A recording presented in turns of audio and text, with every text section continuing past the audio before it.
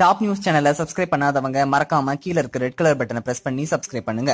மேலும் செய்திகளை உடனுக்குடன் அறிய பக்கத்துல இருக்க பெல் பட்டனை பிரஸ் பண்ணுங்க. தமிழ் சினிமால தனக்குன்னு ஒரு தனியிடம் பிடிச்சவர் நடிகர் அஜித் குமார். இவரை தமிழ்நாட்டு ரசிகர்கள் மட்டும் இல்லாம உலகம் முழுவதும் உள்ள ரசிகர்கள் எல்லாம் செல்லமா தல அப்படின்னு சொல்லி கூப்பிடுவாங்க. இந்த பெயர் அவருக்கு தீனா படத்தின் மூலமா கிடைச்சது. அதே போல சென்னை அணியோட கேப்டனான தோனியை தமிழ்நாட்டு ரசிகர்கள் செல்லமா தல அப்படின்னும் ரெய்னாவை சின்னத்தல அப்படின்னு சொல்லி கூப்பிடுவாங்க. இந்த சமயத்துல கிரிக்கெட் வீரரான ஸ்ரீசாந்த் தன்னுடைய ட்விட்டர் பக்கத்துல இது குறித்து ஒரு வீடியோ வெளியிட்டிருக்காரு.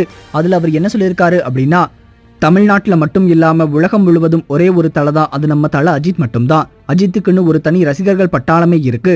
சமீபத்துல நிறைய போஸ்டர்களை பார்த்தேன், அதுல நம்ம தல தோனி அப்படின்னு சொல்லி இருந்தது.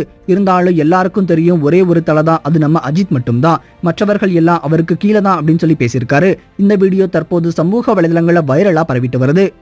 இந்த செய்தி ஒரு பக்கம் இருக்க, நடிகர் அஜித் நடிப்புல கடந்த ஆண்டு ஆகஸ்ட் மாதம் வெளியான திரைப்படம் விவேகம். இந்த படம் கலவையான விமர்சனங்களை பெற்றிருந்தாலும் இந்த படத்திற்காக நடிகர் அஜித் ரொம்பவே கடுமையா உழைச்சிருந்தாரு.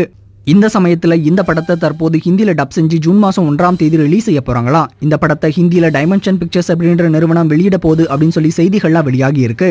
இந்த செய்தி ஒரு பக்கம் இருக்க, விஷால் நடிப்புல கடந்த வாரம் வெளியான இரும்புத்திரை திரைப்படத்திற்கு மக்கள் மத்தியில் அதிகமான வரவேற்பு கிடைச்சது.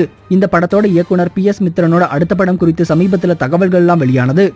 PS மித்ரன் அடுத்ததா கார்த்தியோட இணைய போறாரு அப்படின்னும் அந்த படத்தை பிரின்ஸ் பிக்சர்ஸ் தான் தயாரிக்க போறாங்க அப்படின்னு சொல்லி செய்திகள்லாம் வெளியானது. இது குறித்து PS மித்ரன் தற்போது தன்னுடைய ட்விட்டர் பக்கத்துல விளக்கம் அளிச்சிருக்காரு.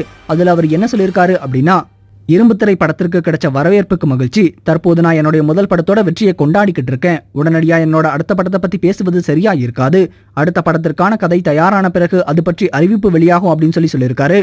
சரி, இப்ப கிரிக்கெட் வீரரான ஸ்ரீசாந்த் எப்பவுமே தலை அப்படின்னா அஜித் மட்டும்தான் அப்படின்னு சொல்லியிருக்கிறத பத்தி உங்களுடைய கருத்துக்கள் என்ன அப்படின்னு சொல்லி மறக்காம கமெண்ட் பாக்ஸ்ல சொல்லுங்க. இந்த தகவல் உங்களுக்கு பிடிச்சிருந்தா லைக் பண்ணுங்க, கமெண்ட் பண்ணுங்க. மறக்காம கீழ இருக்க ரெட் கலர் சப்ஸ்கிரைப் பட்டனை பிரஸ் பண்ணி டாப் நியூஸ் சேனலுக்கு சப்ஸ்கிரைப் பண்ணுங்க. நன்றி.